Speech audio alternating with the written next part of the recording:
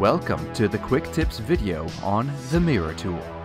When in creative or as a space master, you may set mirror planes on a build so that any block placed is duplicated across that axis. While looking at a project, pressing N will activate or deactivate the mirror tool. Pressing the M key will cycle through central and edge alignment, as well as each axis. Left-clicking will lock in the highlighted mirror plane.